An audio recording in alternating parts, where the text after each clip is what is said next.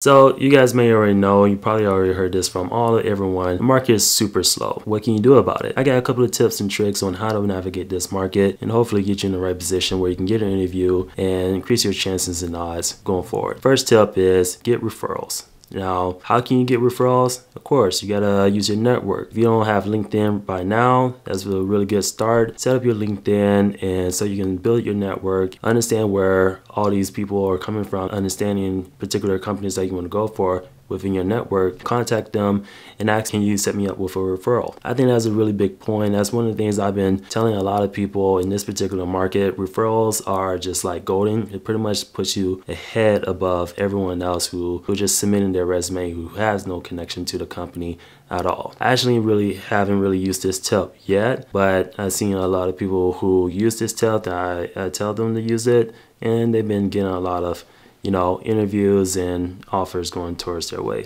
Number two, I would say content creation. One of the things I kind of like preface this as well is that, I started doing content probably like 3 or 4 years ago. I started this YouTube channel. And one of the biggest things that really helped me out was just sharing my story and so on. So as you're building your skill set and create some content, put some stuff on regards to your journey, where you're building, where you're going through as far as how you're building your skills, being kind of like very positive in the sense of, hey, I know this market is slow, but I'm still learning, I'm still trying to build stuff, and I'm just like putting it out there so other people can see. I feel like I've gained a lot of traction with just like networking and so on, getting in contact with other people by having this content creation system that's going on, and like through the content, people contacting me so that we can collaborate. Not only that, it just opens up your network for more opportunities and increasing your chance for more opportunities. So definitely either create a YouTube channel, create an Instagram where you do reels or shorts and stuff on. All right, and number three, if you can't find a job, create your own job. Content creation is one. Other stuff is like build your own apps. One of the things I kind of like said at the very beginning of my whole entire like YouTube channel, I really started building stuff for free for people, and also had contracts in between, just finding like tech hubs. Needed some help, so I was like,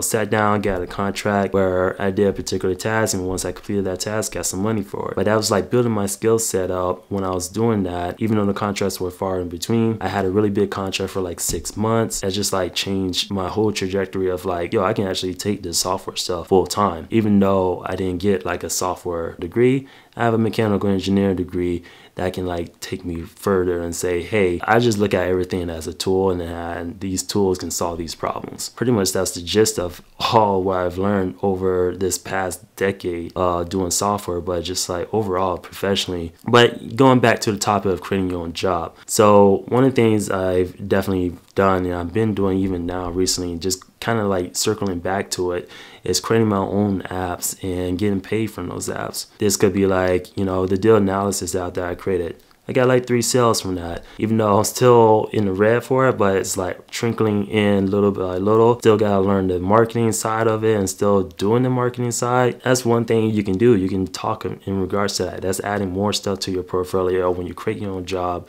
saying, hey, actually build an app, learn how to market it out, design it out, and particularly touch on the problem that people are having and now getting more and more traction. The other app I put out for free was the Personally app.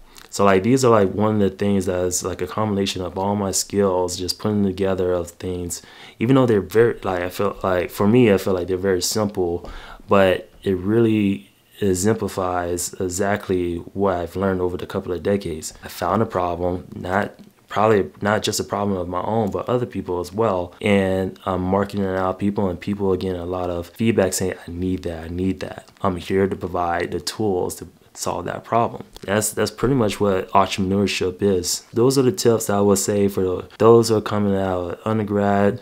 Do these things, referrals and creating your own apps, and also content creation.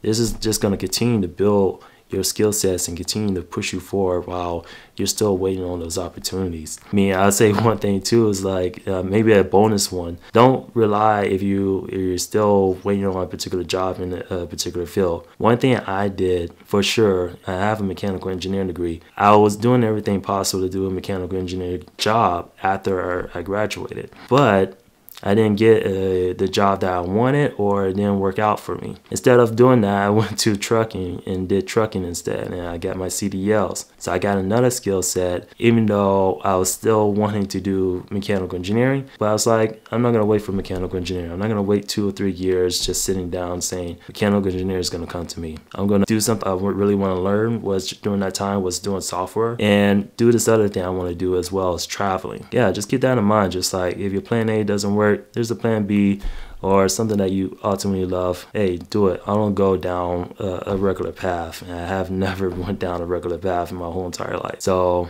yeah, hopefully that helps, and I'll see you in the next one. Peace.